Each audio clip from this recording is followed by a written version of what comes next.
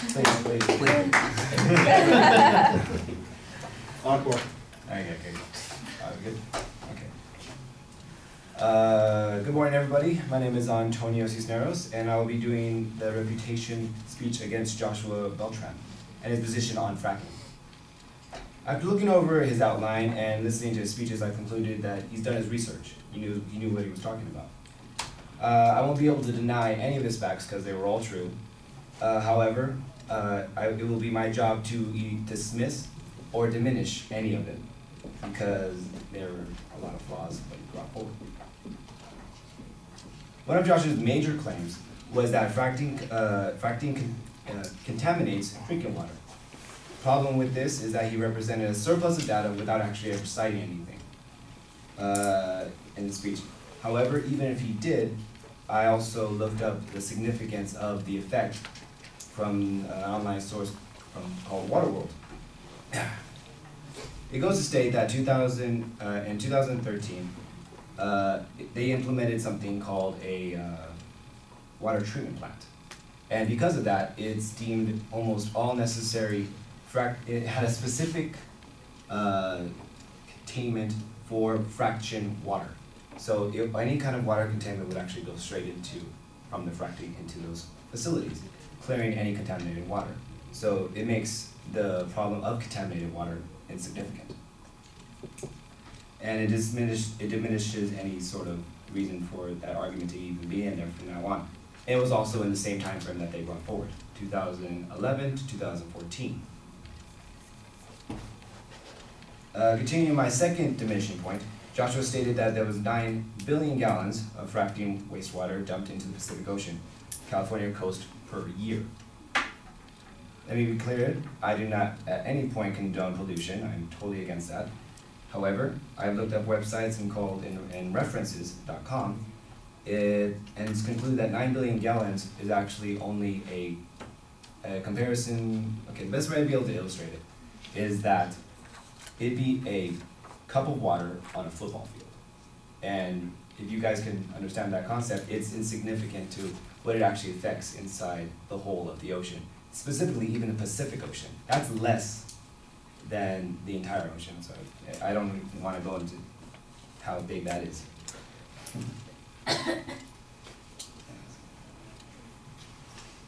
Due to the neglecting significance of how minor these issues were, it actually undermines the significance of it being important. One section of the speech, continuing, he quoted a study from EHP, Environmental Health Perspectives. It said that 68 private drinking water wells in the Northeast, Pennsylvania, and New York showed that methane contaminates sharpened in the parks near the fracking sites. This article was to push forward his idea. However, I further read into it. It actually did not say that fracking was actually the main problem of this in this situation. It was actually a construction of the construction of the poor gas wells, and not the fracking itself. So after reading the article myself, it showed that it was not even significant inside the whole of his speech. So otherwise, another reason to dismiss a piece of his whole speech. Moving on, he also talks about fracking is prone to toxic spills and leaks, and the speaker had solid evidence throughout his section and even cited multiple sources. However, there was one section of it that I deemed flawed due to the perceivable misdirection. For my final point, I will talk about his quote from Think Progress stating that the EPA estimated incorrectly. The Environmental Protection Agency estimation can be easily chalked up to human error. He talked about how their estimations were quoted to be 100 times worse than predicted. But this is the Environmental Protection Agency, not the actual fracking companies producing these surveys. That is not the fracking company's problem. That is the Environmental Protection Agency's, and that could be chalked up to anything due to his lack of information of why these errors occurred, it could be chalked up easily to human error. I appreciate all of your time. Thank you. And yeah. Thank you. I heard.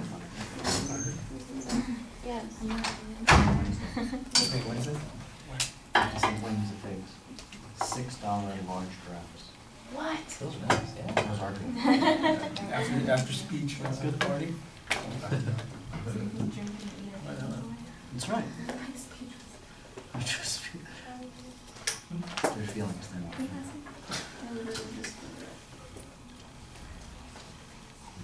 Disneyland pen too. How sweet. You want to give me your outline now? Oh, yes.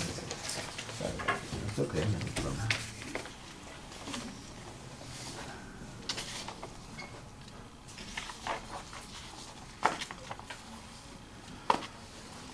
All right, it's a little confusing at the beginning because it basically sounds like you're saying, yeah, he's right, so why are we having an argument about any of this? Except that you do then seem to suggest that it's not particularly important.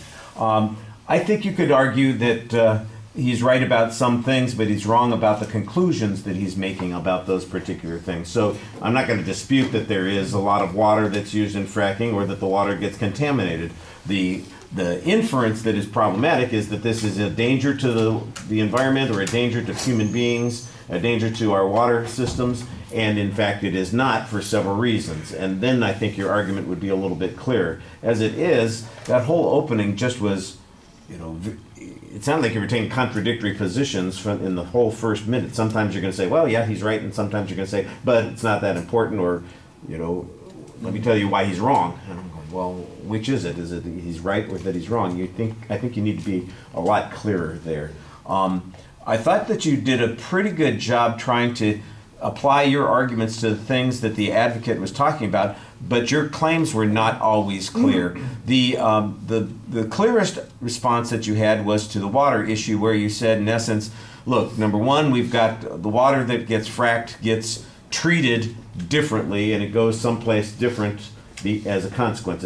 I assume that you're saying it doesn't go into the water table, it goes to a treatment plant. But that sounds like it's a very specific example. I don't know if that applies to all of the fracking sites that the advocate was talking about, or just one particular site.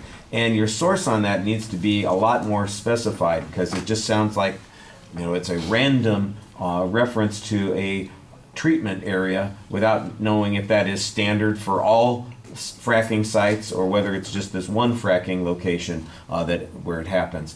I like the other argument, though, that you had on that particular point when you're talking about all the fracking on the West Coast, and you talk about how much water it is, and you say, let's put this into a context. I think that does diminish the significance of it. It's like if we were talking about a football field full of water, I don't know how deep that water would be on that football field, but it would be like you're dropping a cup of water into that.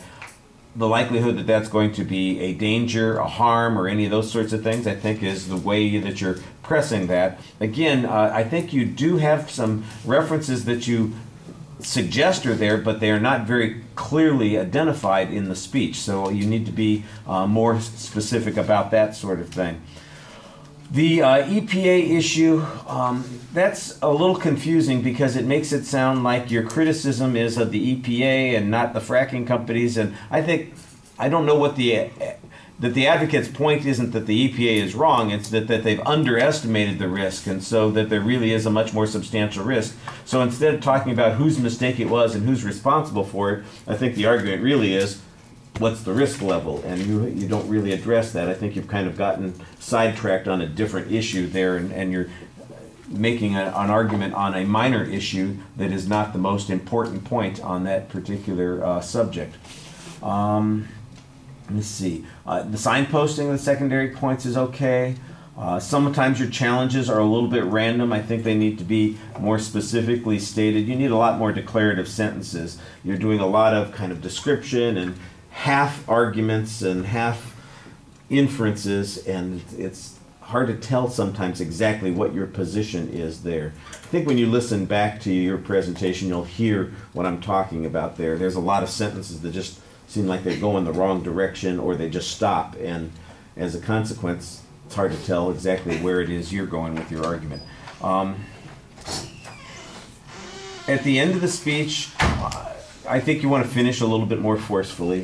You sound like you're bailing out at the end. Just come back to the main point and say, look, fracking, it exists. There are some things about it that are not pleasant, but they aren't very significant, they aren't very dangerous, and we're doing things to control those sorts of things. So the idea that this is a problem is way over exaggerated by the advocate. Summarize what your argument is, don't just say, and, that's what I've got to say. Thank you for listening to me. All right. Thank you for listening to me.